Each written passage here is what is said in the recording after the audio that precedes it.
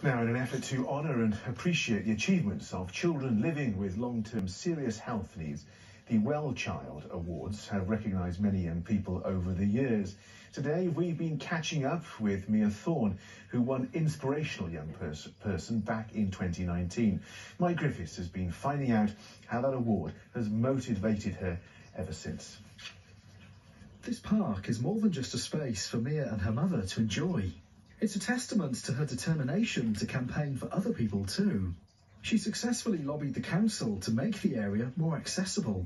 I have cerebral palsy, which affects the right side of my body, meaning my right leg and my right arm are weaker, which means I can't do certain activities like running and that, and also sometimes I have to use my wheelchair. I campaign for disabled children and disabled children's rights. I'm ambassador for 3 charities. I think I sent a few letters and videos explaining why the park needs a change, because there wasn't even nothing accessible you could go on, as most of the stuff were just climbing stuff.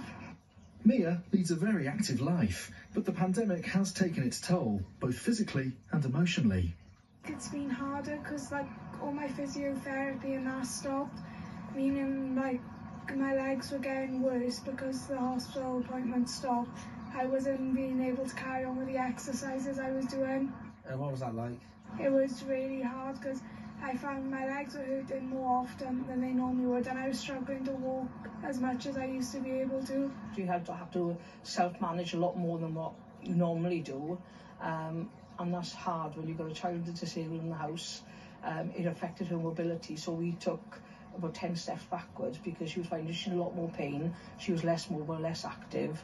We live at the top of the countryside. That was a lot harder to go out and about because the restrictions were you couldn't drive to a certain location. You've got a lot of hills here. A lot of hills. It's not the best place to push a wheelchair around either when she was more lethargic. Before COVID, Mia was already a successful skater. Getting back, she says, has been a considerable boost. My mum had found inclusive skating online when she was researching about ice skating organisations that could help, and it's just been a part of my life ever since. It's something I'm able to do, and it's something when I'm with my friends, and that's not something I need help doing with. I know how to do it. I have started to get a lot of my physio back, but also I was doing all 5 sessions of inclusive skating. And even though they're for ice skating, they use a lot of the moves they use in physio, so that has helped me strengthening my legs and core and arms. For Mia, the work continues to take on new challenges and inspire other people. Mike Griffiths, ITV News, Kilfynydd.